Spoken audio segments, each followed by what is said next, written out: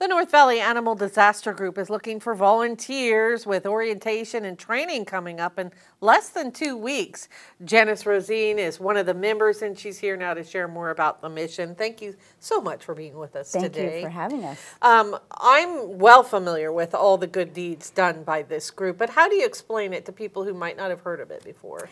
Well, the North Valley Animal Disaster Group is a group of volunteers that works with emergency services during times of disaster to assist the community in evacuating and sheltering their animals. We're talking disasters like floods and wildfires that happen all too often, and a lot of time homeowners are away when they're and not able to get back to their animals, and that's where you guys come in.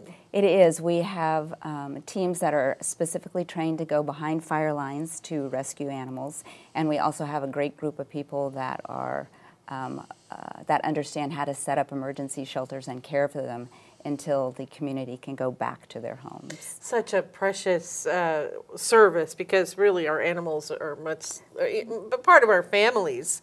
But people always want to sign up to help during disasters, and they're not necessarily able to, aside from donating, because so much training's involved, and that's where the upcoming training session comes in. That's correct. We love having volunteers, but unfortunately we're mandated as disaster service workers to have pre-training, and so it's very difficult just to conscript right during a disaster. But we do have our annual training. It is coming up on January 21st and 22nd.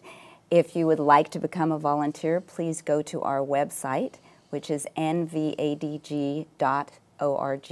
Click on the big red button that says I want to volunteer, and we could use and welcome anyone from all walks of life. You don't necessarily have to be on the front lines to help, because you have so many different jobs that need to be done. Yep, techie jobs, cuddling puppies and kittens that were displaced, and then also going behind fire lines. But yes, there's room for everyone in our organization. So the annual training is coming up, as you said, on the 21st, 22nd. You do need to register ahead of time to take part.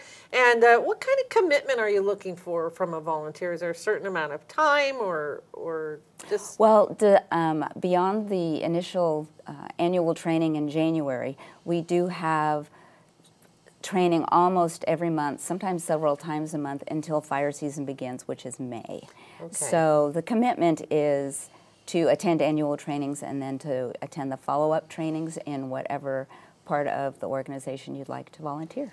All right. Thank you so much You're for welcome. being with us today. We appreciate it, and we appreciate all the good work by the North Valley Animal Disaster Group. We do have a link to their website where you can sign up to volunteer at actionnewsnow.com.